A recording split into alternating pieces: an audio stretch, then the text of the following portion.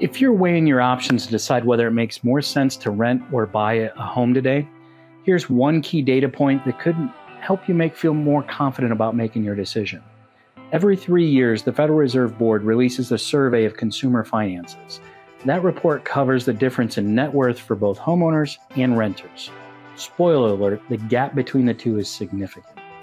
The average homeowner's net worth is almost 40 times greater than that of a renter. From this graph, here's the data to prove that. The big reason homeowners' net worth is so high? In the previous version of that report, the net worth of the average homeowner was roughly $255,000, and that of the average renter was about $6,300. But in this release that just came out this year, the gap widened as homeowner net worth climbed dramatically. As the Survey of Consumer Finances report says, the 2019-22 growth in the median net worth was the largest 3-year increase over the history of the modern SCF, more than double the next largest one on record.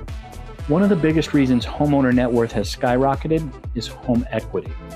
Over the last few years, known as the unicorn years of housing, home prices went through the roof. That's because there just weren't enough homes for sale, and that was a big influx of buyers rushing out to buy them and take advantage of the record low mortgage rates. That imbalance of supply and demand pushed prices higher and higher, and as a result, most homeowners who had a home during that time saw equity grow a lot. If you're still in the middle of making your decision on whether to rent or buy, you may wonder if you missed the boat on the big net worth boost. Here's what you need to realize. A recent article in The Ascent explains, whether your net worth increased in recent years or not, there are steps you can take to boost that number in the coming years. Buying a home can be a great way to grow your net worth, and since home values have a tendency to rise over time, historically, home prices do climb over time. Even now that mortgage rates are closer to 7 and 8%, prices are still rising in many areas of the country because supply is still low compared to the demand. That's why experts forecast in the next few years, they call for ongoing appreciation, just at a pace that's more typical for the housing market. While it likely won't be, the record ramp up that happened over the last few years, people who buy now should continue to grow their equity in the years ahead. That means if you're ready and able to buy a home today, you'll be making an investment that's going to help build your net worth in the long run.